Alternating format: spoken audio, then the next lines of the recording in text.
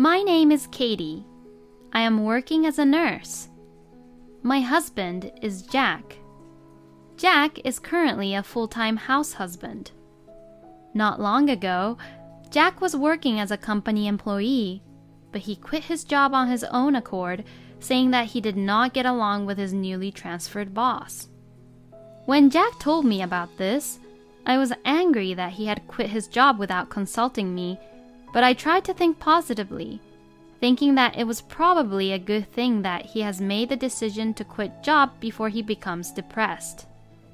Besides, even though Jack doesn't have any earnings anymore, I myself work as a nurse, and the house that we are living now was given to me by my mother, who passed away a few years ago, so we don't have to pay the rent, which is enough to make a good living.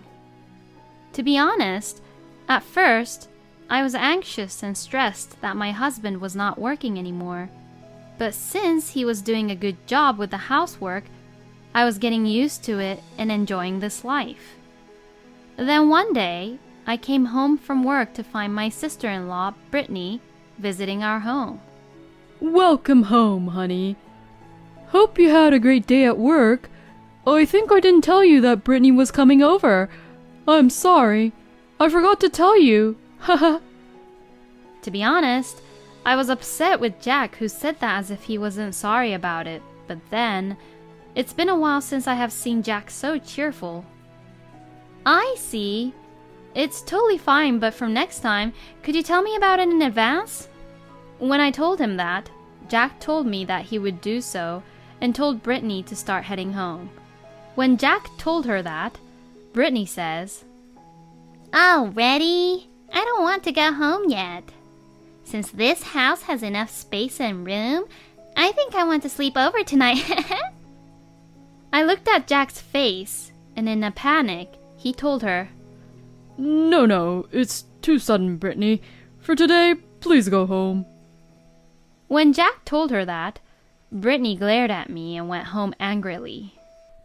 Why did Brittany come over today? I think it's quite a distance for her to come over. Actually, Brittany got a divorce recently. Since she has no place to go, she went back to my parents, but since my parents' apartment is such a small place, and they asked her to hurry up and find a job and give them money, she feels very unwelcomed, and I felt sorry for her. I listened to my husband and got frustrated because I couldn't understand why he was feeling sorry for her, but then Jack said, I am sorry about today. I have been searching but couldn't get a job, and I wanted someone to listen to me for a change, so I let her in. I was angry at Jack for his selfish behavior, but I was convinced that this time he needed this, and said, Okay, it's true that it's better to have someone than being alone in that kind of situation, but next time, make sure you call me and have her leave before I get back, okay? Maybe, am I spoiling Jack too much? I thought about it, but I made sure with Jack about informing me before, so I stopped talking about it to him any further that day. 2 days later, Jack texted me while I was at work. Hey, hope your day is going great at work. Brittany is saying that she wants to come over, if that is okay with you. You're working until 9 p.m. today, right? I will make sure to have her leave before 9 p.m. It's only been 2 days since she came over the last time. Jack said he will make sure Brittany will leave before 9 p.m., but I got worried of how long she is planning to stay. But I said, Fine, make sure she will leave as soon as possible. I really don't want Brittany to come over, but since seeing Jack so happy about it, I would let him enjoy his time with his sister. At work, since it was a very busy day, I totally forgot that Brittany was coming over. But then, when I came back home, she was still here. Huh? Why are you still here? My husband realized I was in a bad mood as soon as I got home, so he panicked and said, I'm so sorry. I've been asking a lot of advice from Brittany without checking the time. Brittany will be leaving now. You see? Jack looked at Brittany and she sighed and said, Yes, yes. I will be going home now. Brittany, acting all annoyed, packed her things and left. I didn't like her annoyed attitude, so I said, What is up with her? This is not her house. Doesn't she have any sense to herself?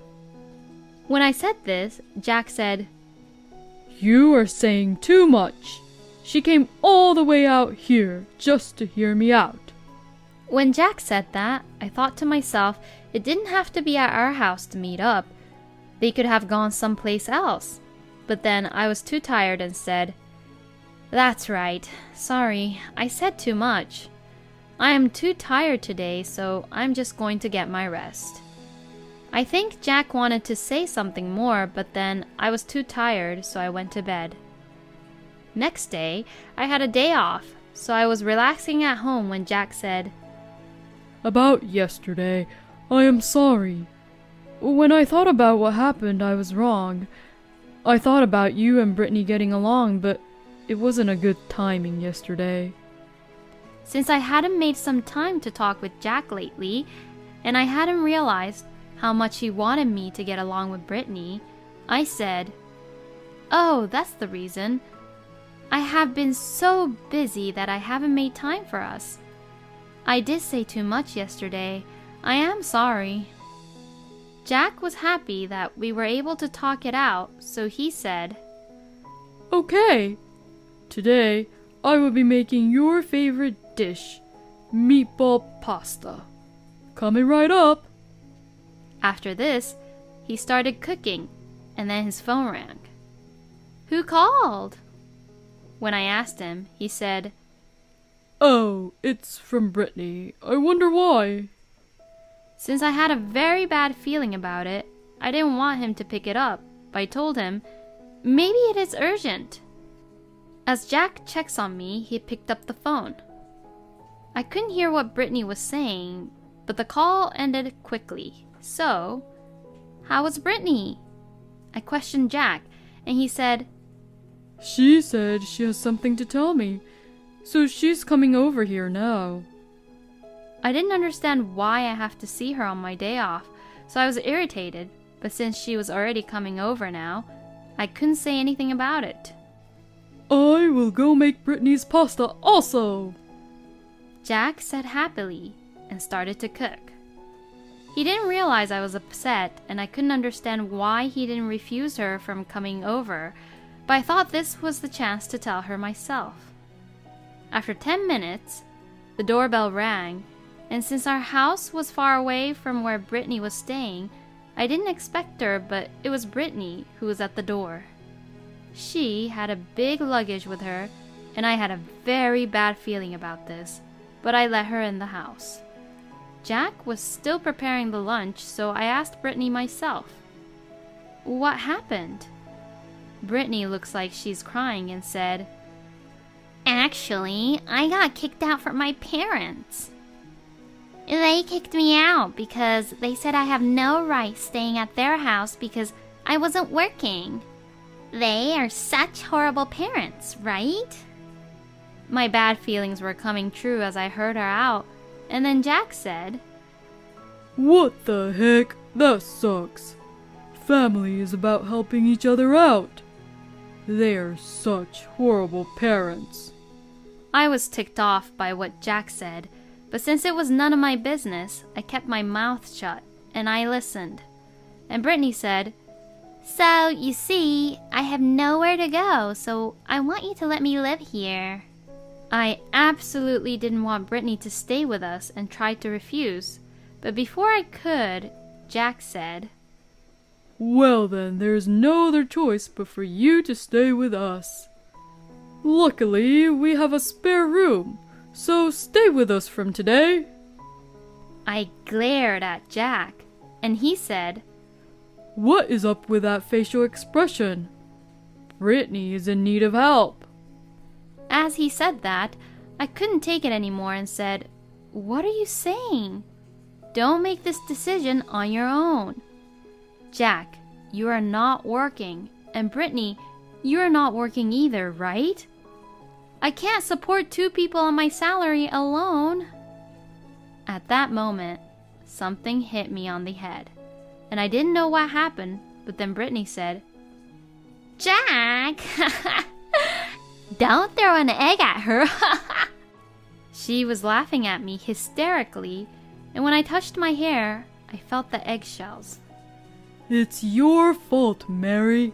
Be nicer to Brittany.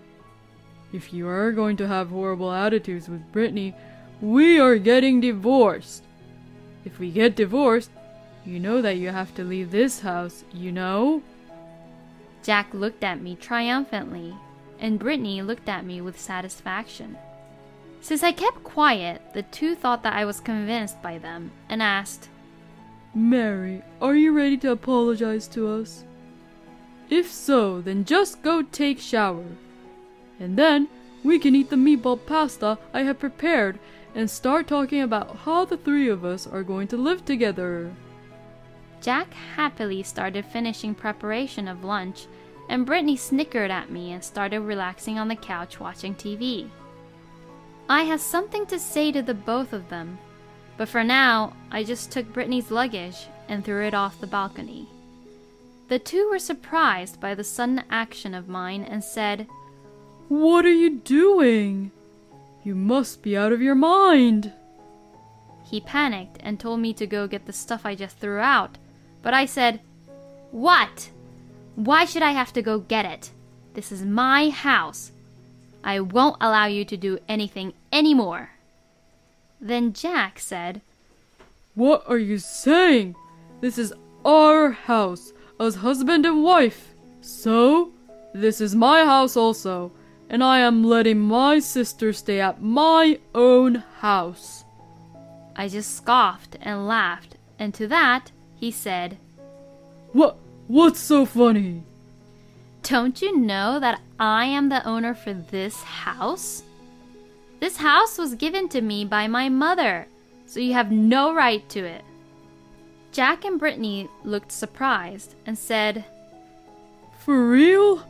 Oh no, that's not right. We didn't make me as the owner of the house. Even if that is the case, since you guys are still married couples, it doesn't really matter, you know. They both started mumbling, so I said, This house is my house anyways. If you want to live with your sister so badly, why don't you rent a house and live there with her? Besides, why should I take care and support people who doesn't work at all? Jack, you've been working hard up until you quit work. So, I didn't say anything about it, but recently, you are not doing any housework at all too. So honestly, I would rather live alone. When I told Jack what I have been thinking for a while, Jack said, Oh, really?